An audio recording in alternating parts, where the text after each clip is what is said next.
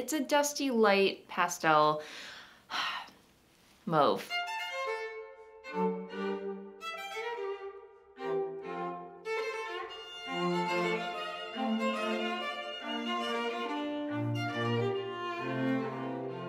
Hello, I'm Kristin, also known as Villainvine, here on my YouTube channel where I chat about what I'm knitting on, what I'm sewing, what I'm making, or whatever other crafty rabbit hole I happen to be diving down this week. And as always, I'm just delighted that you are here.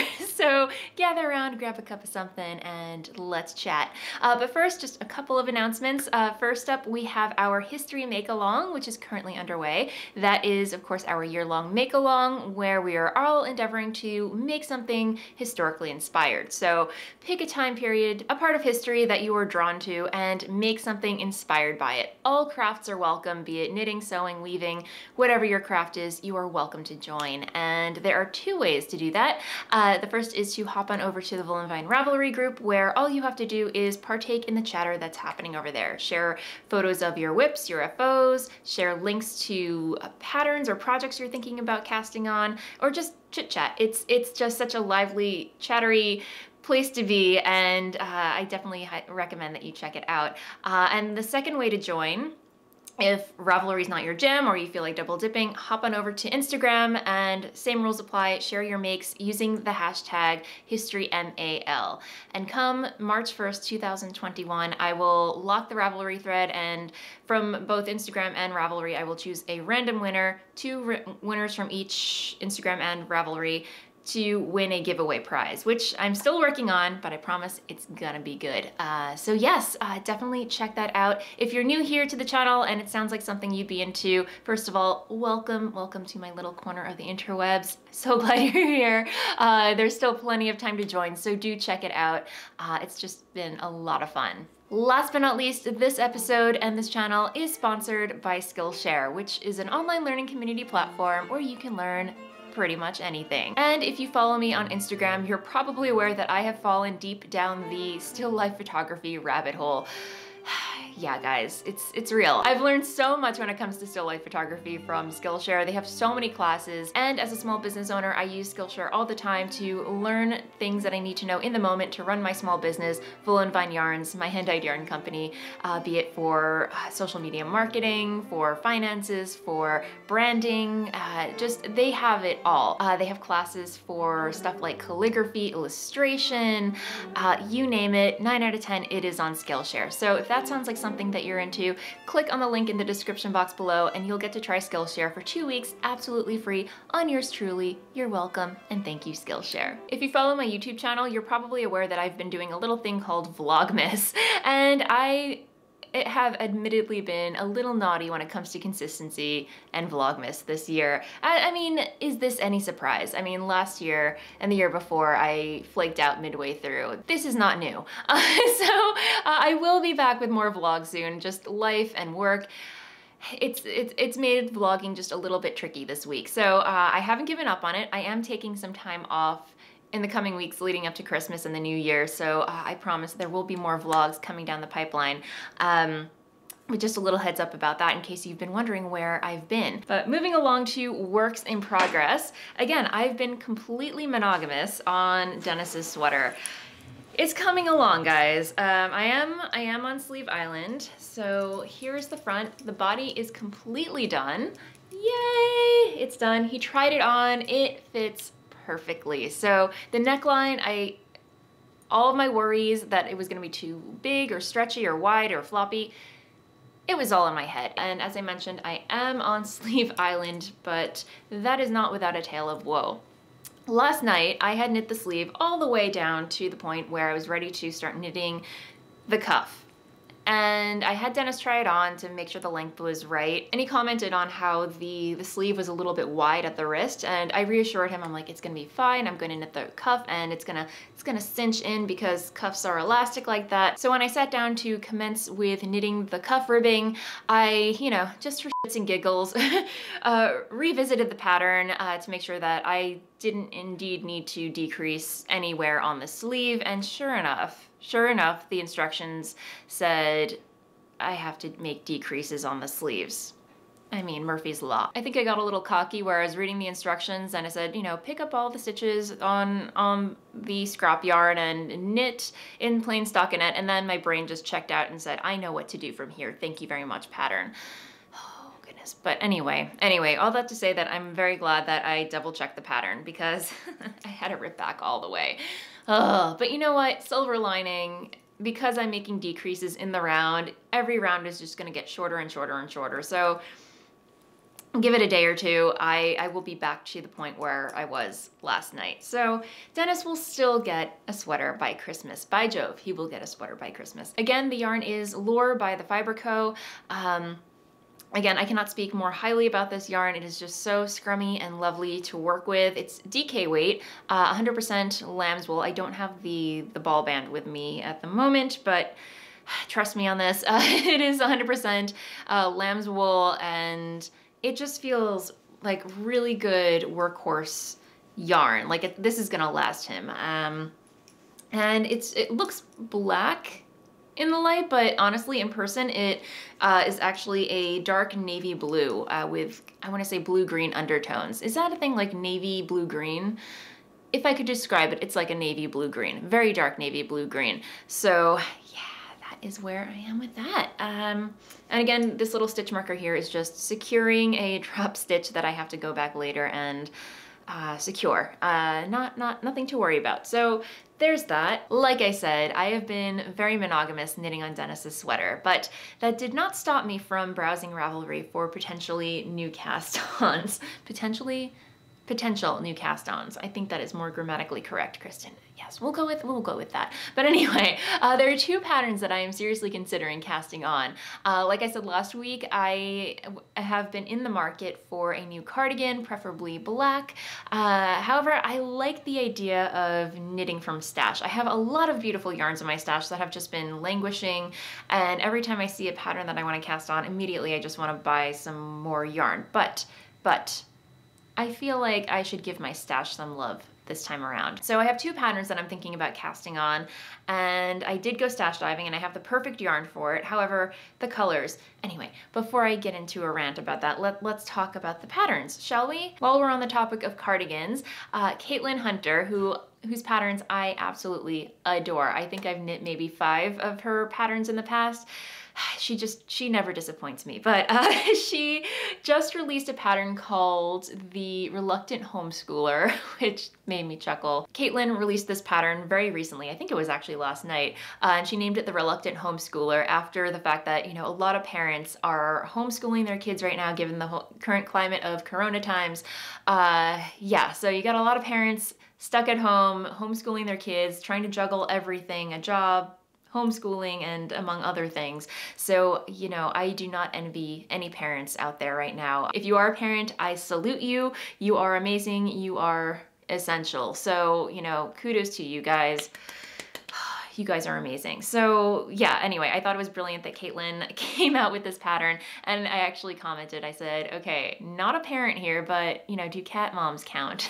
So she said, yes, cat moms count. So do sneaker dads and the like, and you know, so I got the green light that I could cast this on. Anyway, I fell in love with this pattern because it's so oversized and chunky, and it's got these great big pockets, and bonus points, it's knit out of bulky weight yarn. So it's a quick knit. I can probably crank this out for myself in no time. And I did go stash diving, and I have this really lovely yarn that I picked up from, again, Webs, when my friend Tanya and I went to the New England Fiber Festival a whole year ago. I cannot believe it's been over a year since the New England Fiber Fest happened.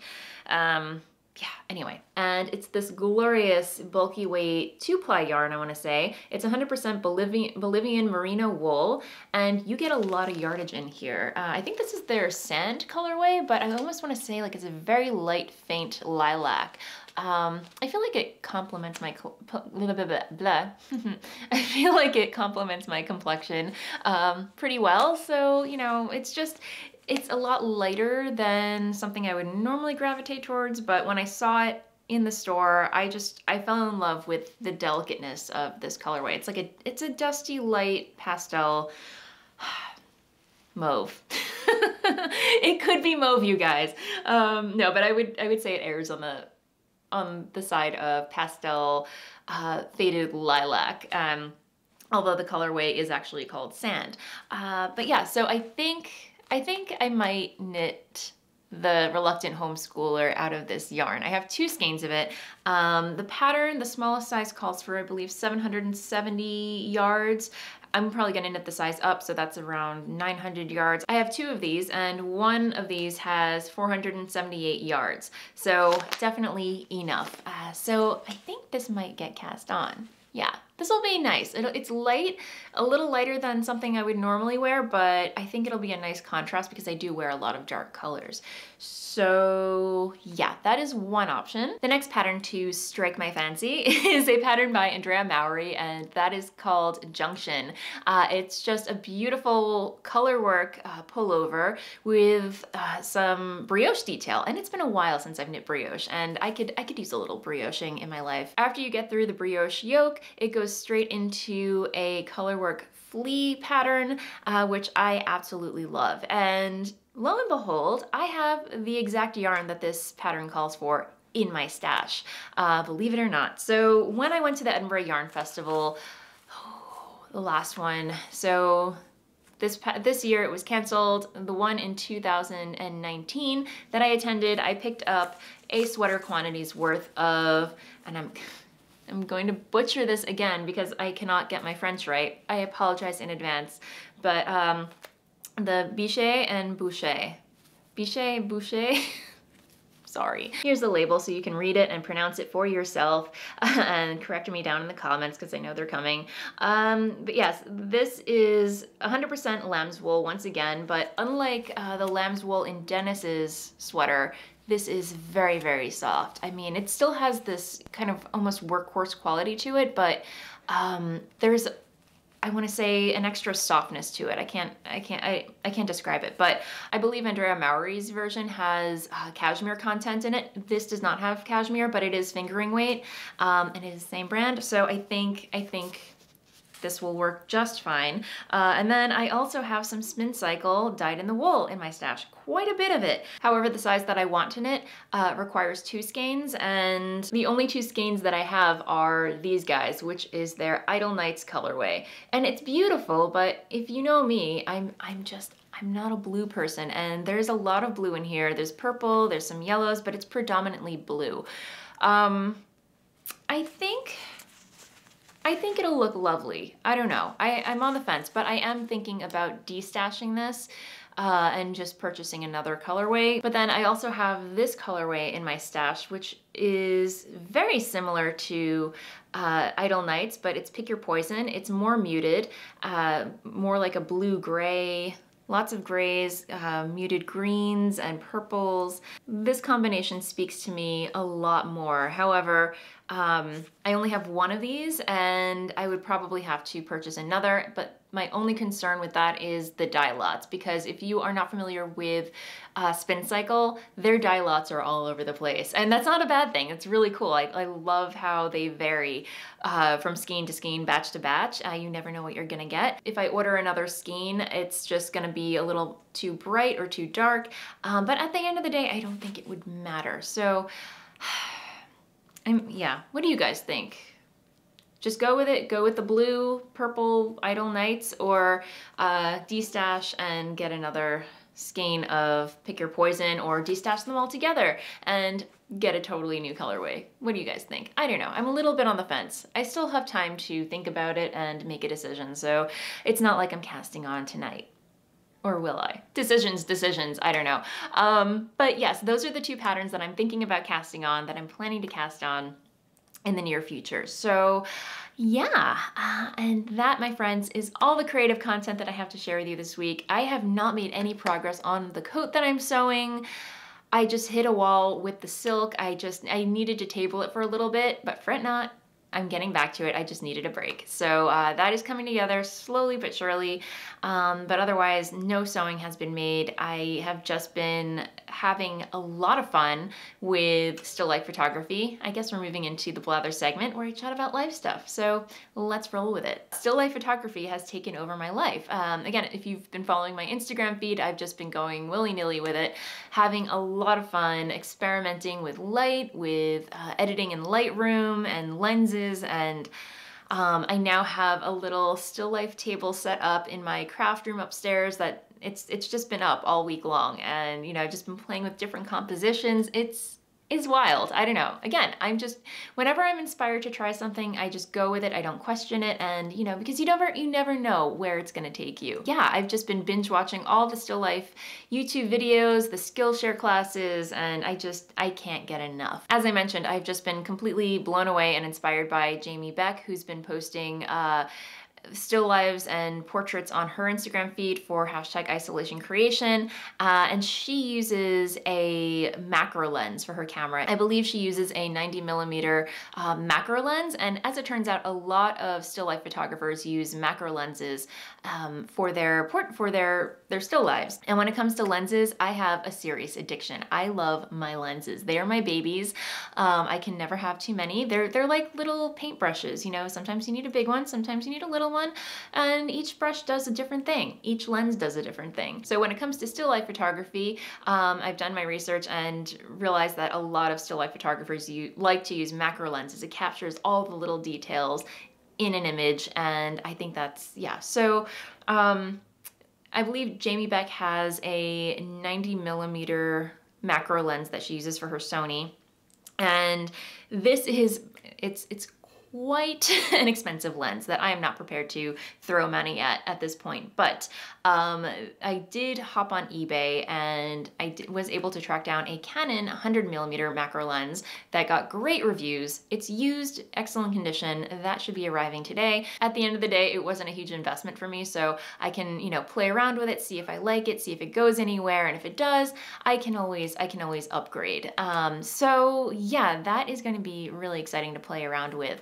Yeah, it's just, you know, when I started getting really into photography, you know, trying out all these different lenses, seeing what works, what doesn't work, which lenses I gravitate towards, which suit my style. It's just been a really, really fun, interesting journey. I hate that word journey, guys. I really do. But sometimes it's applicable. So in this case, I believe it is. So yeah, anyway, I could go on for lenses. Maybe I'll start a separate YouTube channel for photography. What do you guys think? Because I could go on about cameras and lenses until the cows come home. But anyway, I'm gonna end it there. I hope you guys, wherever you guys are, you're having an awesome week. Have a fun weekend planned. Thank you so much, as always, for hanging out with me. If you are new here, welcome. If you enjoyed this episode and haven't already, please feel free to like and subscribe down below. I put out a video for your viewing pleasure every week. And until the next video, happy knitting, happy sewing, happy making, happy picture taking, and I will see you next time. Bye!